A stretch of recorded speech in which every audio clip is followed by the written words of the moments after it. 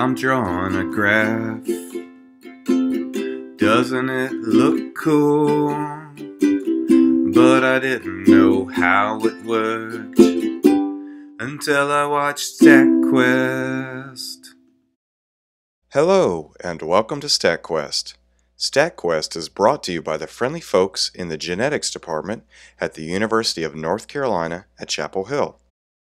Today we're going to be talking about t-SNE, or t-SNE. To be honest, I don't actually know how it's pronounced, but it's going to be clearly explained, I know that bit. Also, this StatQuest is by request. A couple of people put it in the comments below, and I got a couple of emails from other people, so I'm doing it because you guys want it. Here goes. If you're watching this StatQuest, chances are you've seen an example of a t-SNE graph before. What t-SNE does is it takes a high-dimensional dataset and reduces it to a low-dimensional graph that retains a lot of the original information. If you're not familiar with those terms of taking a high-dimensional dataset and reducing it to a low-dimensional graph, you might want to watch the StatQuest for PCA because I explain what that means in that video. Here's a basic 2D scatter plot.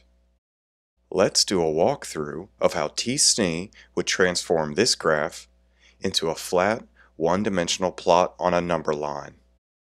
I'm going to use this super simple example to explain the concepts behind t-SNE so that when you see it applied to a much larger dataset, a much more complex dataset, you'll still know how that graph was drawn. Note, if we just projected the data onto one of the axes, we just get a big mess that doesn't preserve the original clustering. If we project it onto the y-axis, instead of two distinct clusters, we just see a mishmash. And the same thing happens if we just project the data onto the x-axis.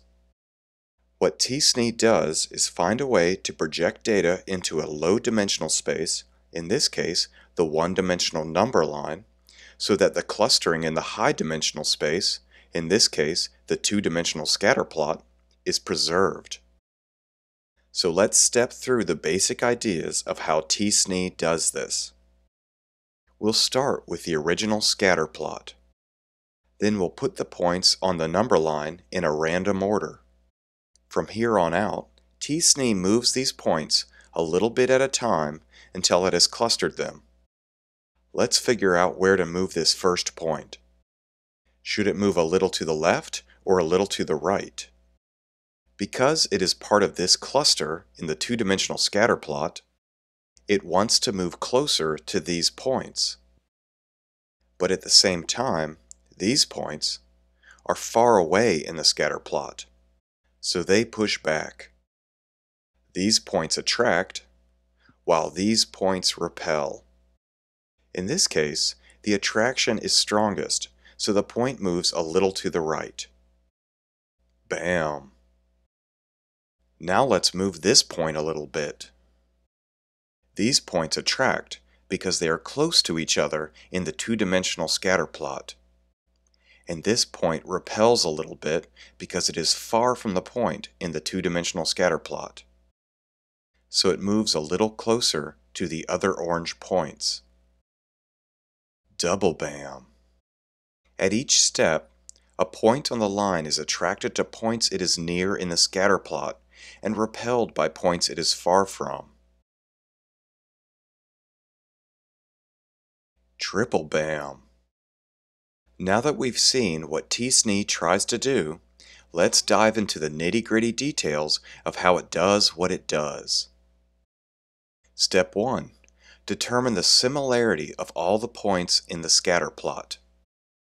For this example, let's focus on determining the similarities between this point and all of the other points. First, measure the distance between 2 points. Then plot that distance on a normal curve that is centered on the point of interest. Lastly, draw a line from the point to the curve. The length of that line is the unscaled similarity. I made that terminology up, but it'll make sense in just a bit, so hold on. Now we calculate the unscaled similarity for this pair of points. Now we calculate the unscaled similarity for this pair of points. And now we calculate the unscaled similarity for this pair of points, etc., etc., etc.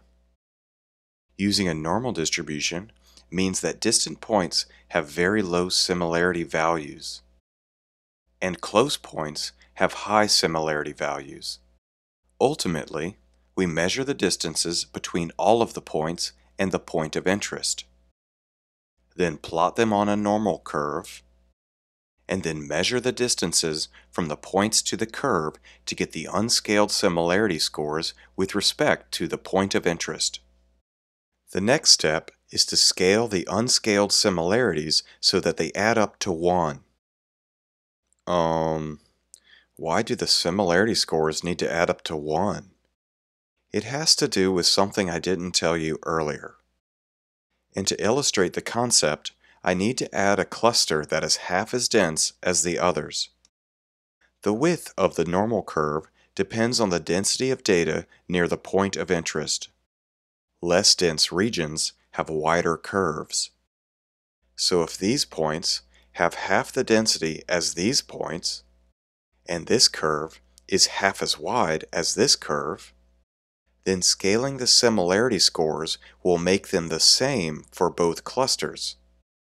Here's an example where I've worked out the math. This curve has a standard deviation equal to 1. These are the unscaled similarity values. This curve has a standard deviation equal to 2. These points are twice as far from the middle. The unscaled similarity values are half of the other ones. To scale the similarity scores so that they sum to 1, you take a score and you divide it by the sum of all the scores. That equals the scaled score. Here's how the math works out when the distribution has a standard deviation equals to 1. We get 0.82 and 0.18 as the scaled similarity scores. And here's the math for when everything is spread out twice as much. We get 0.82 and 0.18. The similarity scores on top are equal to the similarity scores below. They're the same. That implies that the scaled similarity scores for this relatively tight cluster are the same for this relatively loose cluster. The reality is a little more complicated, but only slightly. t-SNE has a perplexity parameter equal to the expected density around each point, and that comes into play, but these clusters are still more similar than you might expect. Now back to the original scatter plot. We've calculated similarity scores for this point. Now we do it for this point. And we do it for all the points. One last thing, and the scatter plot will be all set with similarity scores. Because the width of the distribution is based on the density of the surrounding data points, the similarity score for this node might not be the same as the similarity to this node.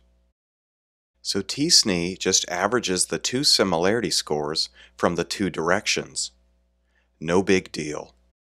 Ultimately, you end up with a matrix of similarity scores. Each row and column represents the similarity scores calculated from that point of interest. Red equals high similarity, and white equals low similarity. I've drawn the similarity from a point of interest to itself as dark red. However, it doesn't really make sense to say that a point is similar to itself because that doesn't help the clustering. So t-SNE actually defines that similarity as 0. Hooray! We're done calculating similarity scores for the scatter plot. Now we randomly project the data onto the number line and calculate similarity scores for the points on the number line. Just like before, that means picking a point, measuring a distance, and lastly, drawing a line from the point to a curve. However, this time we're using a t-distribution. A t-distribution is a lot like a normal distribution, except the t isn't as tall in the middle, and the tails are taller on the ends. The t-distribution is the t in t-SNE. We'll talk about why the t-distribution is used in a little bit. So, using a t-distribution, we calculate unscaled similarity scores for all the points and then scale them like before. Like before, we end up with a matrix of similarity scores, but this matrix is a mess compared to the original matrix. The goal of moving this point is, we want to make this row look like this row. t-SNE moves the points a little bit at a time, and at each step it chooses a direction that makes the matrix on the left more like the matrix on the right. It uses small steps because it's a little bit like a chess game and can't be solved all at once. Instead, it goes one move at a time. Bam! Now to finally tell you why the t-distribution is used. Without it, the clusters would all clump up in the middle and be harder to see. Triple bam! And now we know how t-SNE works. I've used a really simple example here, but the concepts are the exact same for more complicated datasets. Hooray! We've made it to the end of another exciting StatQuest. If you like this StatQuest and want to see more like it, please subscribe. And if you have any ideas for future StatQuests, just put them in the comments below. Until next time, quest on!